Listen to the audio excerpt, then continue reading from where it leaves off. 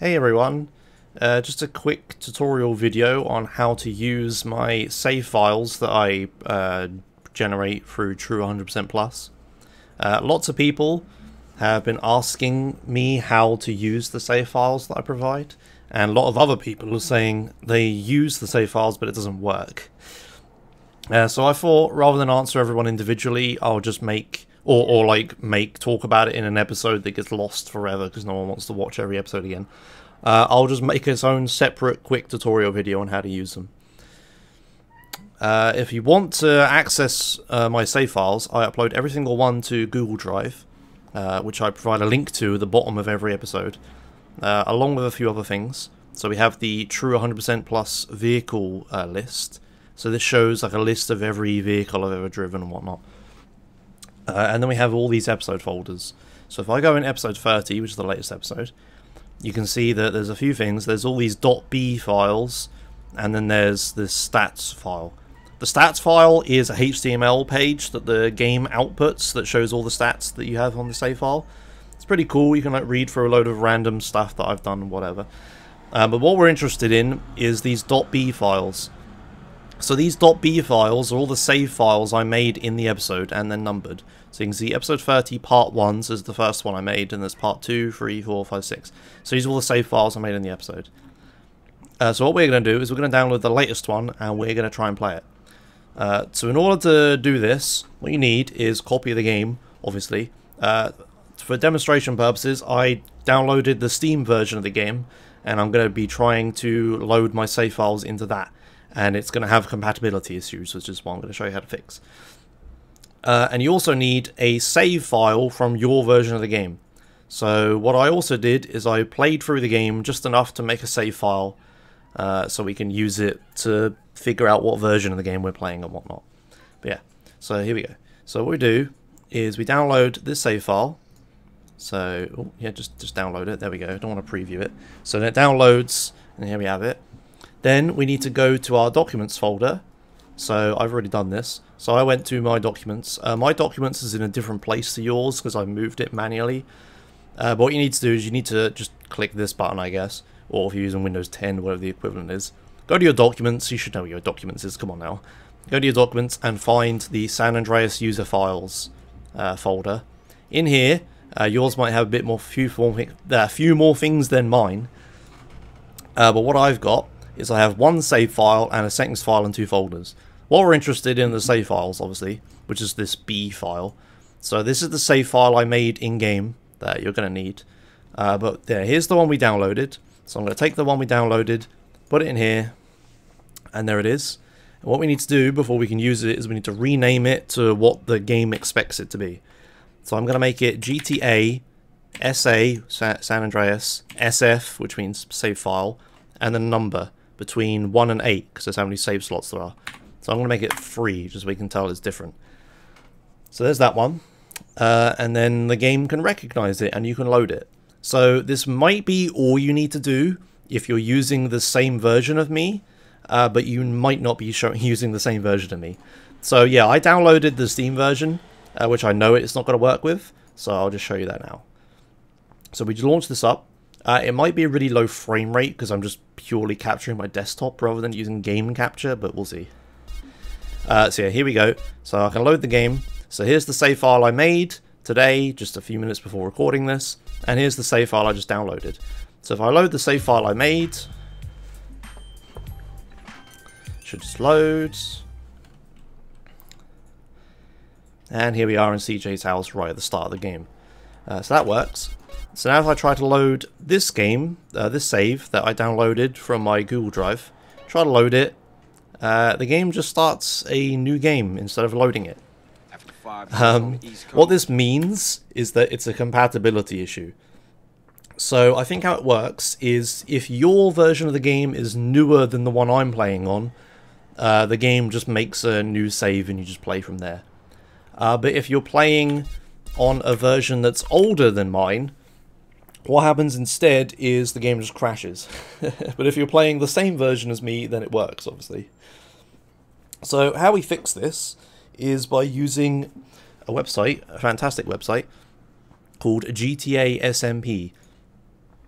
which is an old website that's been around for ages, originally designed to help people share save files between another, but now it's just become a big save file hosting website for the most part. But we're only really interested in its conversion features, not really its hosting features. I could host my save files here, but it'd be a lot of work, and I'd have to get in contact with the guy that runs it and stuff, and yeah, it's just easier for me to use Google Drive, because it also works as a backup for me, right? And I can host other stuff. But yeah, so what we need to do is we need to go on this website, and we need to first figure out what version of the game we're using, which is why we needed our save file that we made. So this is the save file, the one I loaded, the one I showed you that I made.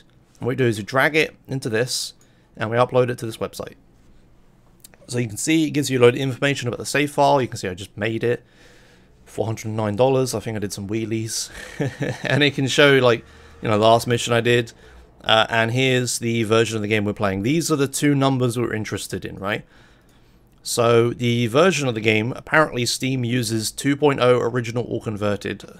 So yeah, the latest Steam version is 2.0 apparently. And the script version is version 2 as well.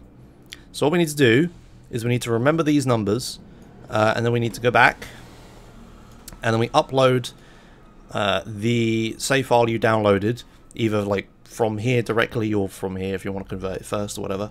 But yeah, I'll just upload this save file, and you can see if things are different.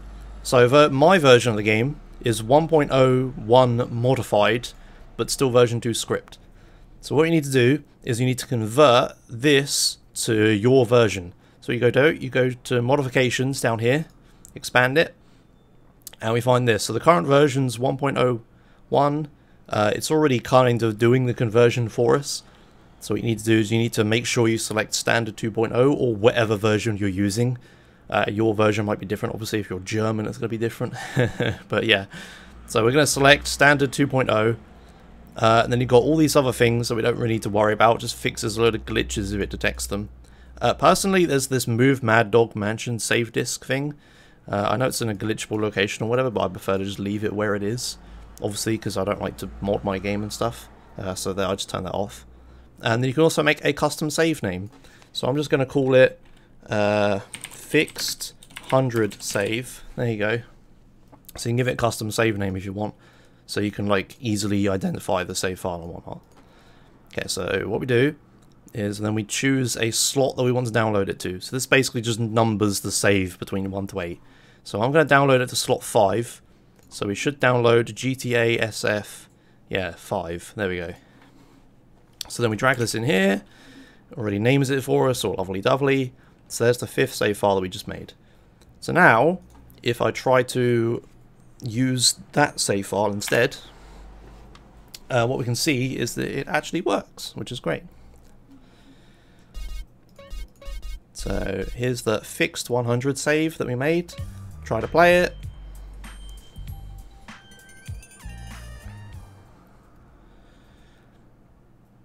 And it actually loads. There we are. Now I'm at the end of episode 30, where I last left off. So there you go. So that's how you use the save files from my Google Drive. Obviously, it might be easier for you because you might be using the same version as me, and it might just work straight away, or it might not. But yeah, just a small note. If you are playing on the latest Steam version, like you just bought the game and downloaded it from Steam or whatever, I would advise using this tutorial by Vladimir M to download the downgrade the Steam version to make it the retail version that they suggest, and you can probably add silent patch and stuff like that. The reason I suggest that is because the Steam version is pretty crappy. It adds some features, but it takes away a lot of other features and also removes a lot of music and stuff. So I would recommend downgrading the game, and also makes it moddable and whatnot. And at one point in this tutorial, they give a list of all the mods you can install and whatnot. The only mod I would really recommend is Silent Patch. If you just want to play the game normally. Silent Patch is just... It's basically just a patch by a guy called Silent that just fixes every problem with the game, right? It lets you play at like 30 FPS instead of 25. And yeah, if you're playing the game casually and you're not interested in speedrunning or anything like that, just download the Silent Patch. It makes the game so much better. But at any rate, if you're playing the Steam version, make sure you downgrade it. Trust me, it's so much better. And yeah, that's it. Thanks for watching. I hope this fixes your problems. I hope this makes it so everyone can play the save files now and stop bugging me about it. And yeah, I'll see you guys for the next episode, whenever that happens. Yeah, bye.